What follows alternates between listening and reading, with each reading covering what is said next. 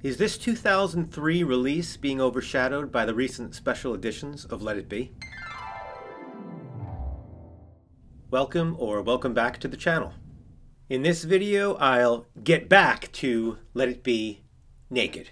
Of late, there's been a great deal more light shown on the period in Beatles history comprised of sessions from January '69, thanks to the recent Get Back book, special editions of the Let It Be album, and of course, Peter Jackson's brilliantly epic docuseries, Get Back. After dedicating 10 videos in a row to all things Get Back / Let It Be, I started a poll asking viewers here on YouTube to express which of 5 items they'd most like to see a video dedicated to next. Overwhelmingly, the item most voted on was Let It Be Naked. It seems we fans of the Beatles are not quite ready to let our interest in Let It Be. So let me get started. This has traveled through the decades with me. And here she is, my original copy of Let It Be Naked, purchased nearly 20 years ago. What's so special about this seemingly benign release? With all the hype surrounding remixed special editions of Sgt. Pepper, The White Album, Abbey Road, and Let It Be, you'd be forgiven to think that remixing the Beatles is a fairly recent occurrence. However, digital remixes of Beatles recordings can be traced back as far as 1987, when original producer George Martin sought remixing as a means of eliciting a more evolved stereo sound to what was achieved on the original studio recordings stereo mixes of some of the earlier Beatles albums. In the end, only Help and Rubber Soul would be remixed for their 1987 CD debut. As a matter of fact, those remixes were even chosen for inclusion with the batch of 2009 remastered CDs. Funny enough, fans who wanted the original stereo mixes were forced to seek them out as inclusions within the In Mono box set. In the mid-1990s, the Beatles Anthology Project provided more opportunity for some innocuous remixing of Beatles music, to incredible effect. And then came the 1999 release of a brand new Yellow Submarine song track album. This was the first major remixing project featuring bold new remixes of familiar Beatles classics. But it was Let It Be, which had the distinction of being the first complete Beatles album proper to be approved for remixing. And rather than a straightforward remixing project, this was a radical reworking of the album. Let It Be Naked was released in 2003 as an attempt to create an album closer to the original intent of a back-to-basics approach, without overdubs and overproduction. If anyone knows anything about overproduction, it's this guy. Although George Martin was involved as the supervising producer in January 1969, he later recalled how John Lennon infamously instructed him, "None of your production rubbish is needed." The Get Back sessions, which produced the Let It Be album, were meant to be the Beatles, as nature intended! Of course, the end product wasn't quite that. When the Beatles had moved on from the project, producer Phil Spector was brought in and left to his own devices to reproduce the Get Back recordings for what would be the Beatles' swan song album. Let It Be Naked was initiated by Paul McCartney, who felt that Spector's reproduction didn't capture the group's original intent of avoiding vocal and instrumental overdubs and added effects, in favor of a more live feel, with the band stripped down to the bare necessities. The tracks on Let It Be Naked were remixed and reworked by Abbey Road engineers Alan Rouse, Paul Hicks, and Guy Massey. This is the same Abbey Road team that would bring us the 2009 remasters. Using the original Let It Be album and an early attempt at an album by engineer Glenn Johns as references, the Abbey Road team assembled a new album. Alan Rouse commented, "We mainly listened to identify the takes they used. As it turns out, Glenn and Phil had done most of the legwork. We ended up using the vast majority of their takes." Each individual track of every song was digitally cleaned up before remixing work even began. Once the building blocks were in the digital domain, the engineers were able to delve into a bit more detail. According to Guy Massey, if there were fluffed lines or pops, etc., if there was another take without errors, we'd try inserting that part from the other take. On the Naked album, gone are most of the production choices of Phil Spector. No more orchestral or choral overdubs. In addition, the track listing was altered. The album opens with Get Back and closes with Let It Be. Dig It, Maggie May, and the bits of banter between songs were eliminated.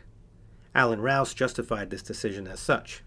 Those little bits were fine for a soundtrack album, which Glenn's was, but they didn't fit comfortably with the concept of a straight album.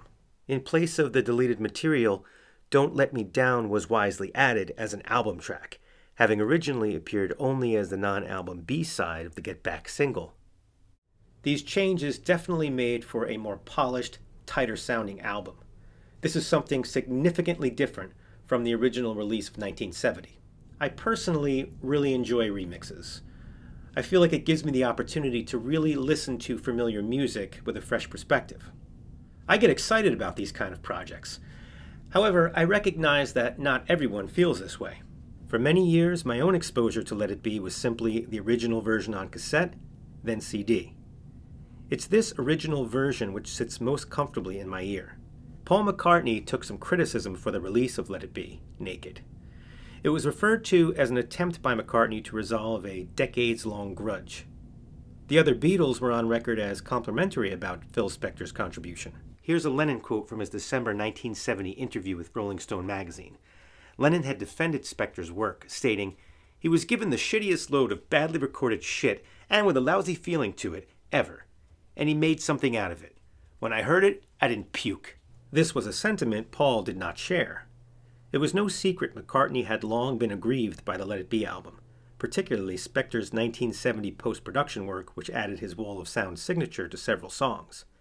Chief among McCartney's objections was The Long and Winding Road, which he felt had been transformed from a simple piano ballad to a full-blown orchestral epic without his consent. Included in the book accompanying the 2021 Super Deluxe Special Edition of Let It Be is this historically significant letter from Paul McCartney to the Beatles' then-manager, Alan Klein, from the 14th of April, 1970.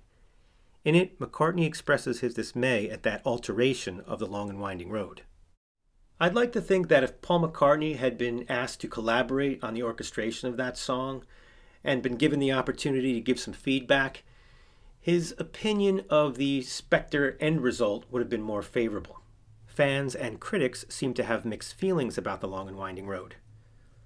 Adam Sweeting of The Guardian commented, "The Long and Winding Road is indubitably improved by the removal of Spector's wall of schmaltz, but it's still teeth-clenchingly mawkish." As much as I get a chuckle from that comment, I wholeheartedly disagree. I enjoy the Phil Spector version. The production on The Long and Winding Road fills in what otherwise sounds like a work in progress. While it's fascinating to hear the Naked version, it just doesn't sound quite right to me without the Spectorization. It's worth noting that Let It Be Naked was released 2 days before Phil Spector was charged with the murder of actress Lana Clarkson. That certainly did not help secure a positive legacy or outward support for Spector. Having this photo out to the public probably didn't do him any favors either. The tragic waste of life at Spector's hands notwithstanding, it's a real shame Spector went off the rails the way he did. Spector had certainly contributed to the music industry leading up to his work with the Beatles, as illustrated on this fantastic box set, Back to Mono. Of course, he also went on to do some great solo work with John Lennon and George Harrison. Getting back to Let It Be Naked, the criticism toward Paul McCartney for perhaps using Naked as a means of stroking his own ego were at least partially unfair. Beatles projects require equal approval, and Paul McCartney didn't have to strong-arm anyone into getting this project made. From what I understand, George Harrison even gave his consent for the Naked project before he passed. For the Let It Be Naked artwork, an alternate cover design was presented. Monochrome images of the Beatles replaced the original design. However, the photo of George Harrison originally used on Let It Be was swapped for one featuring him in performance. I suppose that toothy grin would not look as attractive with black teeth. That being the case, why not just go with a whole new design? I mean, the cover certainly could have been dressed up better. Let It Be Naked did come with a nice booklet featuring Ethan Russell photos and an essay by documentarian Kevin Howlett, who has long been associated with the Beatles and most recently contributed to the Let It Be special editions issued in October of 2021. In addition, the Let It Be Naked booklet includes extracts of transcribed dialogue from the original Let It Be book that was included with the 1970 UK box set. I'd be remiss in talking about Let It Be Naked if I didn't mention this additional disc, labeled as Fly on the Wall, and included with the original CD and vinyl copies of Naked. The disc was intended to be, as indicated in the liner notes, a unique insight into the Beatles at work, in rehearsal, and in the studio during January 1969. While the included material was nicely compiled by Kevin Howlett, the disc felt like a missed opportunity. The total running time is less than 22 minutes of approximately 140 hours of total material available. No sooner does anything get going than it gets cut off or blended into the next micro snippet. Glancing at this track listing gives the sense of what could have been an excellent second disc had it been flushed out. I suppose the disc worked fine as a bonus 45 with the vinyl version of Naked, but including the sparse offering as a separate CD, which could have accommodated much more material, just seemed a waste. Giving credit to Kevin Howlett, just as Peter Jackson has repeatedly stated that what he encountered during the making of Get Back was not all doom and gloom, Howlett commented at the time of Naked, "I had expected to hear the kind of disagreements and arguing we've all heard about. Instead, I heard the band members actually having a good time. By the end, they were, in fact, quite excited about what they were doing." Now having access to so much from the Get Back sessions, it seems that history may have gotten it wrong. Speaking of history, is Let It Be Naked a release closer to the Beatles' 1969 vision? Well, not quite. Let It Be Naked is not the Beatles as nature intended. Instead, it's an approximation of what the original concept might have evolved into had the Beatles kept with it beyond January 1969. To accomplish this, Naked incorporates composite edits, bits flown in from various takes, digital corrections, including, dare I say, auto-tune, and other studio trickery. Let's take a track-by-track look at the songs on Let It Be Naked. Leading off, Get Back is a remix of the January 27, 1969 take used on the original Let It Be, without the framing dialogue from the studio and rooftop concert. Dig a Pony is a remix from the January 30th rooftop concert. The framing dialogue and false start, with Ringo shouting, "Hold it!" was removed.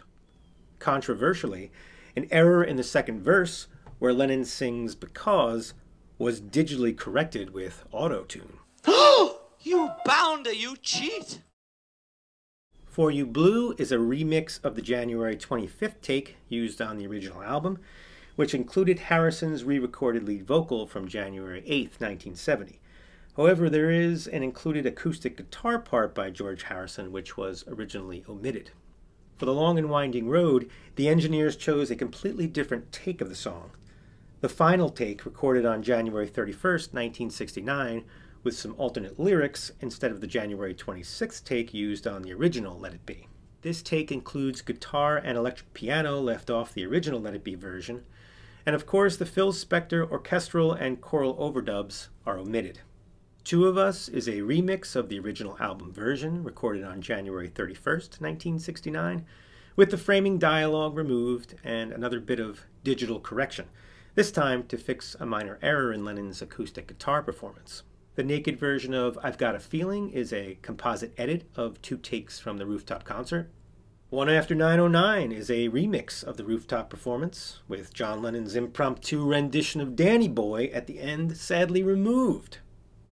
Don't Let Me Down is another composite edit of two takes from the rooftop concert. This was really well done. It's very nice to have and was unfortunately necessary due to Lennon flubbing lines in both rooftop performances of the song. This track is a real highlight of Let It Be Naked. I Me Mine is a remixed, slightly different recreation of Spector's copy-paste edit of the second chorus to increase the track's running time. The Spector elements were mixed out, while guitar overdubs and organ parts were mixed in and out to make the repeated verse sound different. Across the Universe is another highlight of Naked. While Phil Spector had significantly slowed the speed of this track, causing pitch alterations, this remixed version of the original track, recorded in February of 1968, restores the recording to its original speed and pitch. Maracas, keyboards, backing vocals, orchestral overdubs and sound effects were removed, while an echo effect was added. And while the effect gives Lennon's voice an ethereal quality as he repeatedly chants Jai Guru Deva, this is another element that doesn't quite stay within the boundaries set forth for the Get Back recordings. You bounder, you cheat!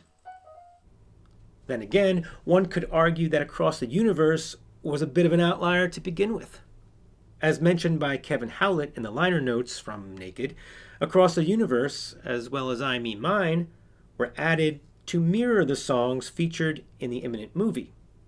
As the Beatles were seen in Let It Be playing Across the Universe, it was decided to include it in the album. Finally, Let It Be is a remix of the original album version, removing the Spector elements and editing in an alternate George Harrison guitar solo.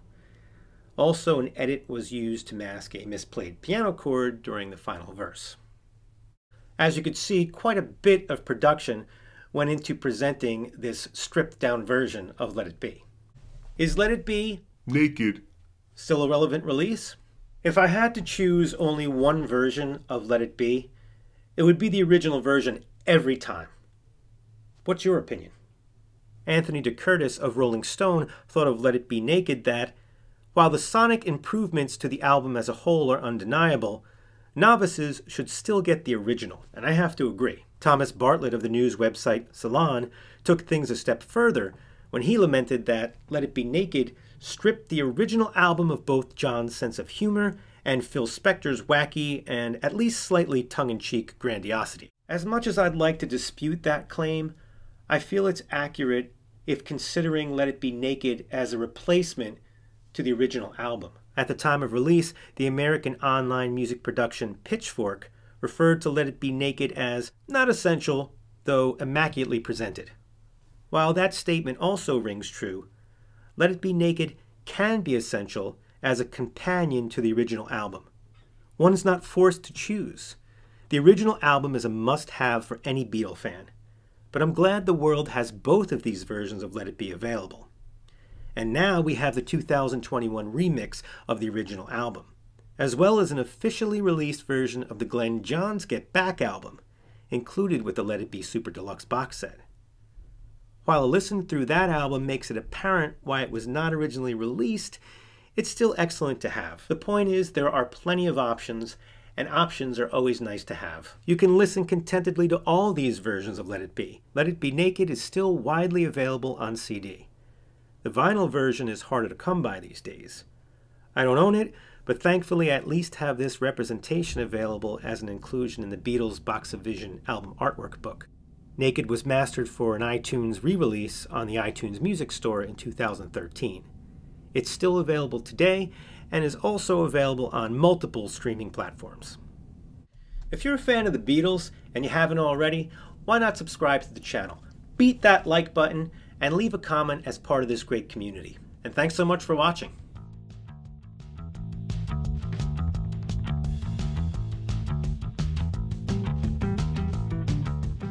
The end.